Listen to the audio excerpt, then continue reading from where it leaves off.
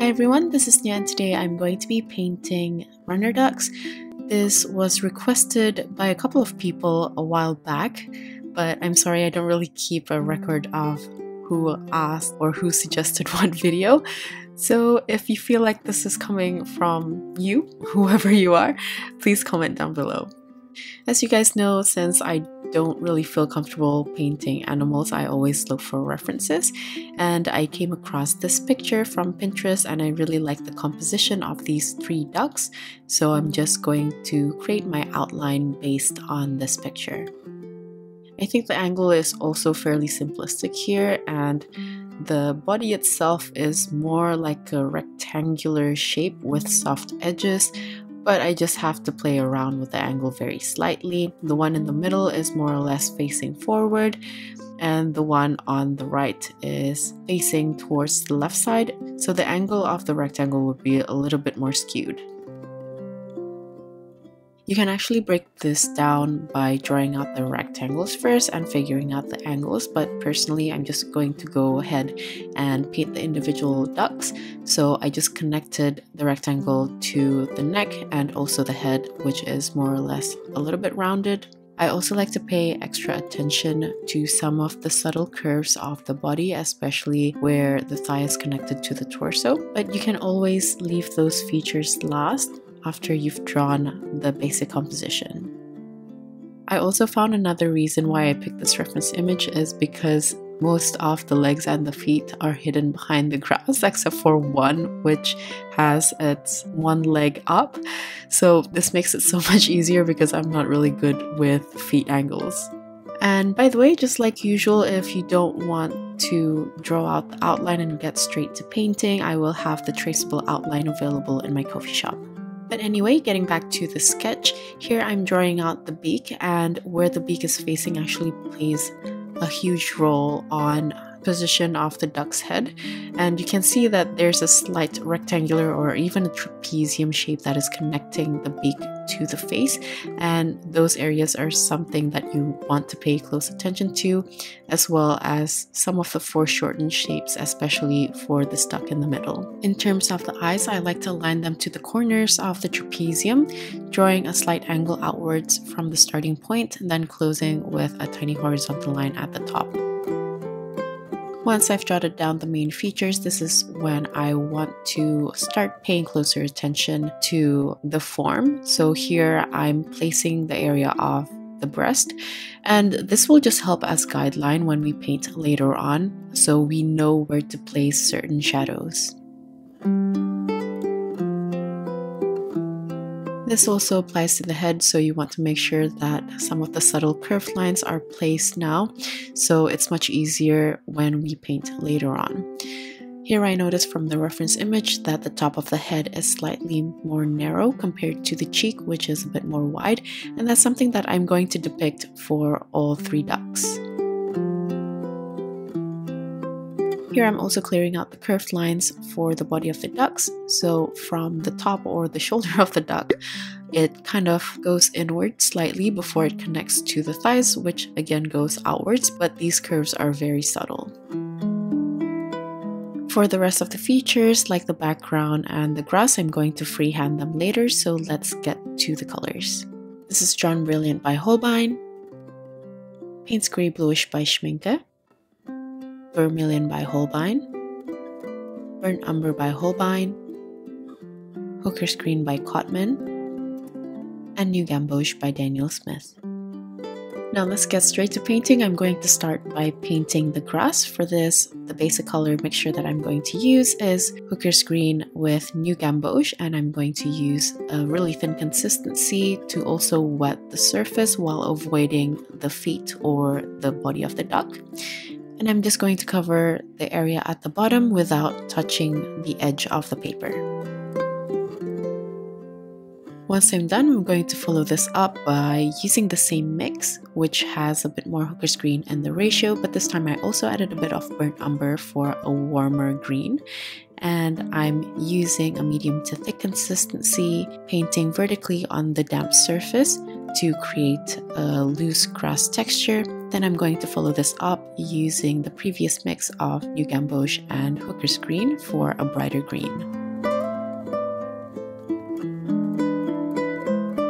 So those are the greens that you can alternate between. I'm also going to use a slightly darker value or a brighter green in between the ducks.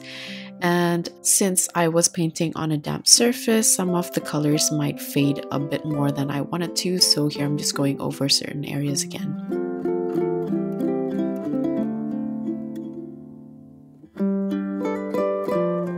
As the surface starts to dry, I like to add finer details.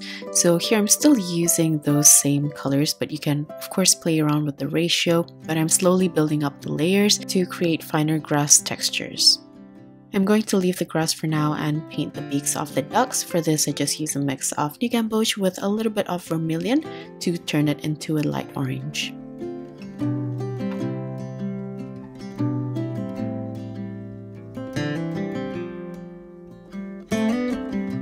According to the reference image, there's a little bit of a darker value. It kind of looks like brown to me. So I'm just going to add this brown for the tip of the beaks while the surface is mostly dry so the paint or the darker value doesn't spread out too much. I also used the burnt umber to paint those dots on top of the beak. Then I layered on a bit more of that orange mixture to give a bit more volume to the beaks. Next, I'm going to start painting the ducks, and I'm going to begin by wetting or dampening the surface evenly around the chest area and the neck.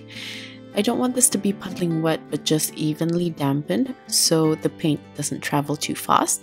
And for the color here, I'm using a mix of burnt umber with a bit of vermilion and New Gamboge. As you can see, I just applied it using the tip of my brush very randomly, so I also left out some white negative space as well. And I'm going to follow it up with a darker brown from a mix of burnt umber and Payne's Grey Bluish, and I'm using a light consistency here. Just like before, I'm applying it with the tip of my brush very lightly. You can also see some streaks, but because the surface is still damp, the paint will just mingle with each other naturally. Along the edges, I made sure that the color is applied lighter so there's a nicer transition going towards the white. Then here, as for the bottom, I'm going to leave it as white, so I'm adding a grayish shadow for those areas that I drew out earlier. For the color mixture, I used the same burnt umber and Payne's Grey Bluish mix, but this time it has a bit more Payne's Grey Bluish in the ratio. I applied the paint in a very thin consistency on the darkest areas, then I softened the edges using a clean damp brush. I'm also going to add the shadows for the neck as well as the head using the same method, but as you can see from the reference image, the bottom is a little bit darker, so I make sure to use an even lighter consistency for the head. I quite like the markings for the head of the first duck in the reference image, so I'm going to create something similar. Here I'm adding a little bit of burnt umber. I made sure to paint it on lightly in case I didn't like how it looks. This way I can just keep on layering little by little until I find the correct value. Of course, to layer, I need to wait for the first layer to dry. So meanwhile, I move on to painting the textures for the body. For this, I use a mixture of the base color and a little bit of the gray mixture as well, and using a thin consistency, I try to tap my brush downwards following the curvature of the body to help give a bit of volume. Just like the base color, I like to alternate the tones of brown, so for darker brown I would add a bit more Payne's Grey Bluish in the ratio. I'm not going to cover the whole brown area with this texture. Instead, I like to leave a bit of the base color showing so the painting hopefully won't look overworked. Now for the white area, I used the previous grayish mix from burnt umber and Payne's Grey Bluish, and in a thin consistency, I added a subtle furry texture instead of the feathery texture. And after that, I'm just going to layer on a slightly darker value for the face. As for the duck on the right, I'm not going to wet the surface and I'm painting the head straight away. I want the head to be this muted green color, so I use a mix of Hooker's Green with Payne's Grey Bluish and a little bit of burnt umber to warm up the green. I try to avoid the eye as I'm painting this, and I'm only going to cover until halfway down the neck, and where it ends, I try to curve the edges to give volume to the neck and make sure that it doesn't look flat. To add more volume, I also use a slightly thicker consistency for the left side of the neck for a bit of shadow. And I make sure to soften the edges using a clean dry brush this time because the paint was traveling faster than I wanted to. Now moving on to the rest of the body, I'm just going to wet the surface like I did for the first duck. I also wanted to soften the edge of the neck, but the paint ended up spreading too far. But I'm just going to leave it for now and move on to paint the body while the surface is still nice and damp. For this, I'm using a mix of burnt umber with Payne's Gray Bluish and a little bit of vermilion for a rich reddish brown. Instead of placing the colors randomly, this time I intentionally painted short curved lines following the contour of the body. This is just to create a slightly different texture compared to the first duck, but I wanted to still look feathery, and I find that placing it this way also helped with the volume. Then just like before, I want to soften the edges, and since the paper was a little bit too dry already for the paint to travel, I just used a clean damp brush.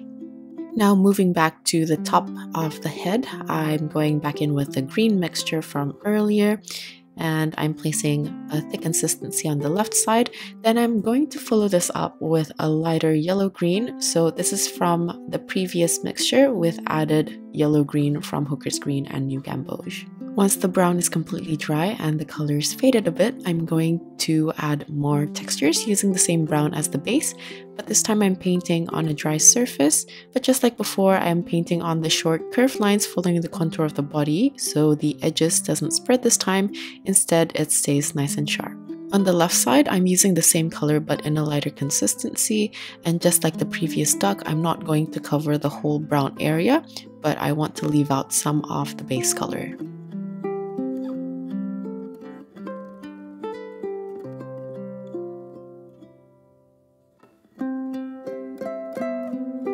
Just like the first duck, I want the bottom to be white, so here for the shadows, I'm using the same mixture from Burnt Umber and Payne's Gray Bluish. This time, the mixture has a little bit more Payne's Gray Bluish in the ratio, so the color is a bit cooler. But just like before, I'm using a thin consistency to paint on the shadow area. Then I'm going to soften the edges using a clean damp brush. As you can see from the reference image, the bottom right is much darker, so I'm going to use the same mix in a slightly thicker consistency but not too dark, and I'm just going to line the edges, then pull some of the paint and soften it using a clean damp brush.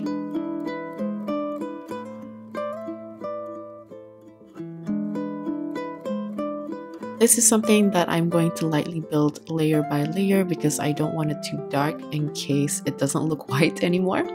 And since the bottom is a little bit too damp at the moment, I'm going to move on to the top part, layering on a bit of the same color mixture in a light consistency this time.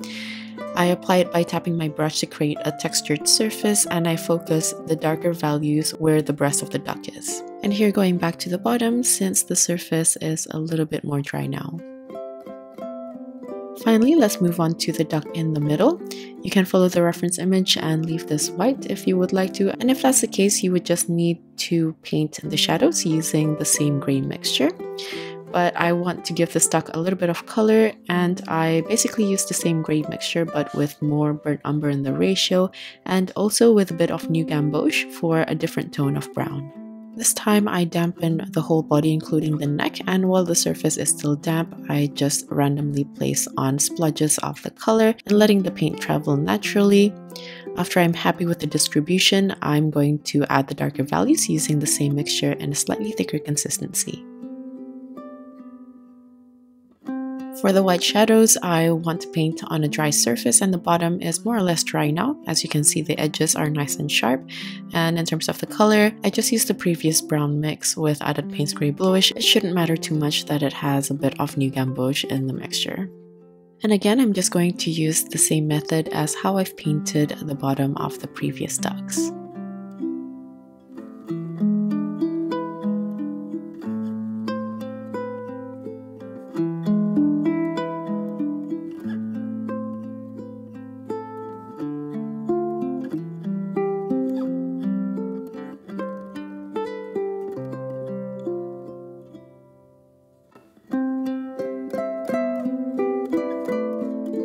Now I'm going to add the feathery texture on the body, and this time I'm going to combine the two brush strokes. So some textures are a bit more of that narrow line by tapping my brush vertically, sometimes a little bit horizontally as well.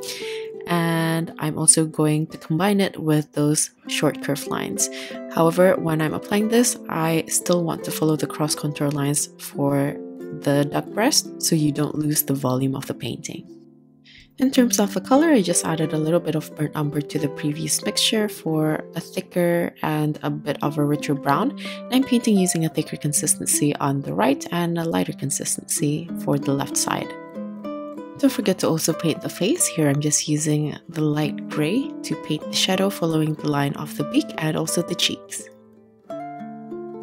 If you only want to paint the ducks, you can go ahead and adjust the balance of the values, and don't forget to also paint the legs and the feet. But for me, I want to paint the surrounding area, so now I'm going to add some tall grass and also flowers. Since I still have a lot of green on my palette, I just reactivated it with water, and I'm just using a medium consistency here and flicking my brush upwards. I put a little bit more pressure at the bottom, and as I flick up, I put much less pressure so the tip becomes nice and sharp.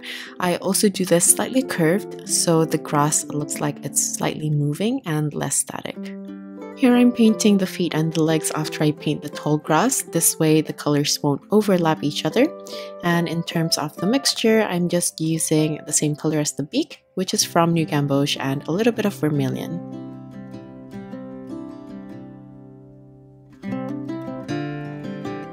For the shadow of the leg, I'm just repurposing the brown that I still have on my palette by reactivating it with water. And I'm just using a light consistency and placing it on the areas according to the reference image.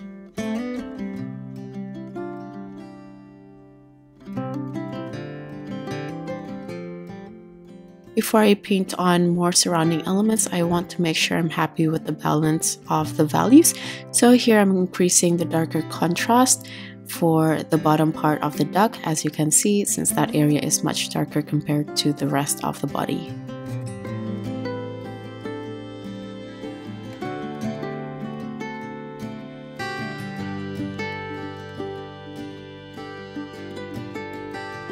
Between the second duck and the third duck, there's a small patch of grass, and I'm just going to layer on a slightly darker value, which will give a better definition to the outline of those two ducks.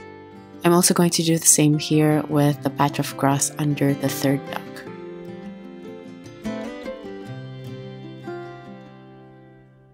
Once I'm more or less happy with the ducks, I'm going to start adding on the flowers. I'm just going to create really simple pink flowers or peach flowers from a mix of Vermilion and Jaune Brilliant in a medium consistency. I'm applying these flowers on the sides as well as on top of some of the lighter areas of the ducks, and I want to play around with the size, angle, as well as the height. I'm working quickly here while the surface of the flowers are still a bit damp. I continued it down with the sepals using a mix of New Gamboge, Hooker's Green, and a bit of burnt umber. I also painted on the stems, which I kind of wiggle around to give more of a movement, and added more finer grass. For the eyes of these ducks, I'm just going to use my black 0.1 pen to make it much easier since the area is very small, and I also left out a little bit of white spot for the highlights. Once I feel like I have enough flowers for the foreground, I'm going to start adding on the background. I'm going to add more of the grassy texture as well as tall flowers this time. I'm also going to add more leaves for a little bit more texture. All this is painted in a medium to light consistency so it doesn't take away from the focal point of the ducks. For the color itself, I don't want it to be too dark, so I'm just using a mix of Hooker's Green with New Gamboge. You can also mute down the color by adding a bit of burnt umber. As I get further in the background, I do want to lighten the color even more, so I just use an even thinner consistency. This will just give a little bit more depth even if it's very subtle. Same goes for the flowers. I'm going to paint similar shapes as before, but this time I'm using a much lighter consistency.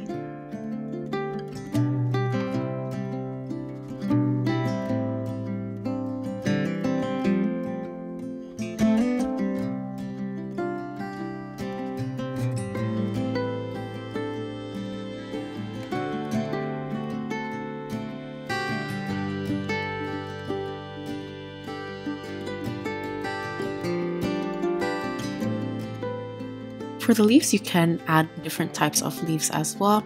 So I made shorter and longer ones.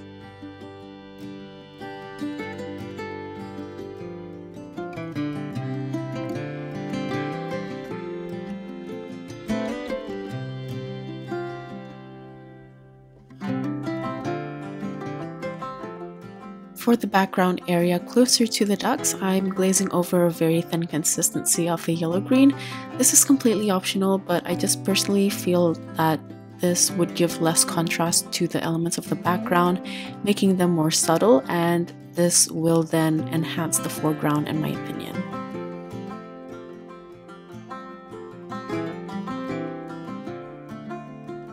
And that's basically it. I just like to look at the whole painting again and make some final adjustments to balance everything out. If you guys enjoyed this video, please don't forget to subscribe for more content like this and click on the bell icon to be notified of new videos that I post every Friday. Like usual, the list of tools as well as my social media links will be in my description box. If you guys are still here, thank you so much for watching till the end, and I'll see you guys at the next one. Bye!